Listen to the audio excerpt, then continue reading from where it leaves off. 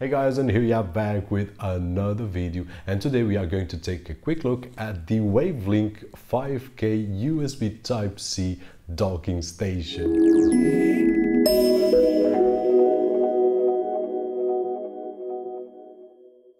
And starting as usual with the unboxing experience, I'll give you guys a few seconds so that you can see the content package. So 3, 2, 1, and that is it. Now looking closer at the docking station, we can see that it has a lot of connectivity, and at the front, as you guys can see, it has 4 USB 3.0 ports, 1 audio input and 1 audio out, both of them 3.5mm jack. At the back it has 1 USB Type-C input, 2 USB 3.0, 2 HDMI 2.0, 2 display ports, and by the way, it has 4 outputs, but we can only drive either one 5K display or 2 4K displays at a time. And then it also has 1 gigabit port and 1 power input jack and a power button.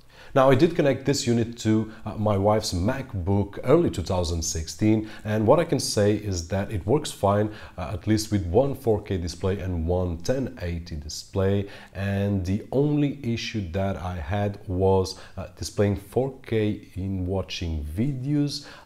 The result is not that good. I did watch some frame dropping, which is not very good if you are going to use this for video output. Now for everything else we can use it fine for office productivity and so on and so forth. I didn't find anything at all, but as you guys seen in previous docking stations that we have seen, this is the usual, because the bandwidth is not enough to drive video at its full resolution. Now I must say that if you are okay with Quad HD resolution for video playback or 1080 resolution, then it will be fine, but at 4K the video will not be smooth enough to have a pleasant experience. Now another situation that I did see on this unit is that it was not charging this particular model, the MacBook Early 2016, with the cable included. Now I didn't test yet, but I will do it before editing this video with the original cable from Apple to see if that makes any change,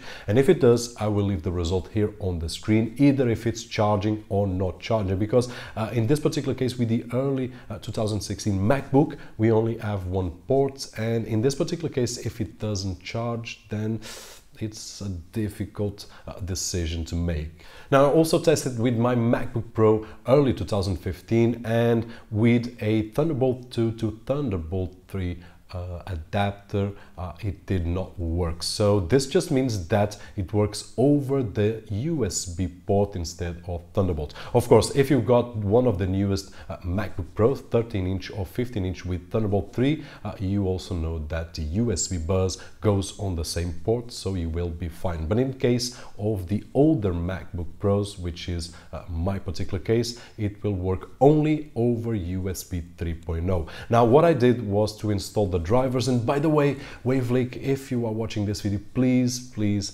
put the drivers online so that we don't need to use the CD-ROM, which I did. I do have a Blu-ray DVD player, as you guys can see on the images, but it would be really cool if we can just download the drivers. And if by any means there is one place which I didn't find with the drivers, then please let me know and I'll post on the video description, so that if anyone gets this unit, it will be easier to download the drivers.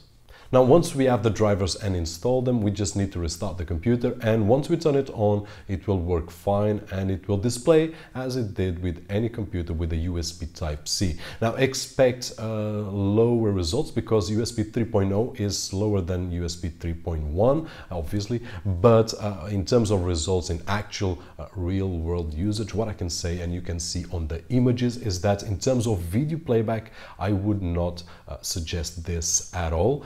Once again, these docking stations are not meant for it, but so that you can see the results, we have a lot of frame dropping, and not only frame dropping but also screen tearing, which makes the experience really unpleasant. So we can use it for, once again, office productivity, Word, Excel, and so on and so forth, mail, browsing, everything actually with a really nice performance. But once we put video to, the mixture is just it just ruins the experience. So if you guys are wondering if this unit is for you or not, I would think about this, and not only this unit but most of units that we have tested in terms of gaming, in terms of video playback. It is a really big push to pass that through the USB port. So guys, if you are looking for something that it is good enough for office productivity, so that you can have a window with a browser, another window with a, I don't know, a mail service, and another window for productivity. In this particular case, you can watch videos if you are using USB 3.1 up to Quad HD and 1080 fine. If you are on USB 3.0, then I would suggest not using the docking station to watch video, just on your computer display.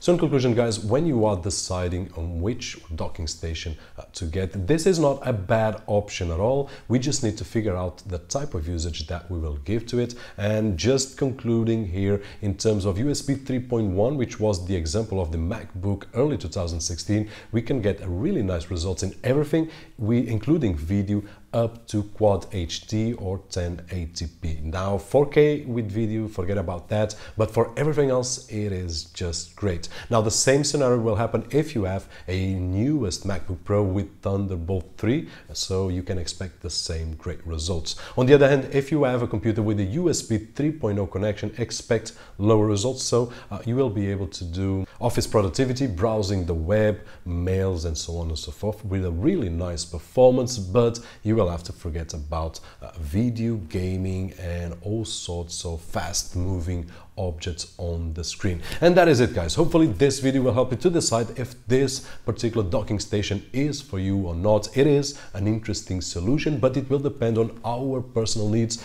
to make the choice or not. As always, my name is Roberto George, and if you did find this video helpful in this particular case, don't forget that usual thumbs up, and as always, I'll see you on the next one.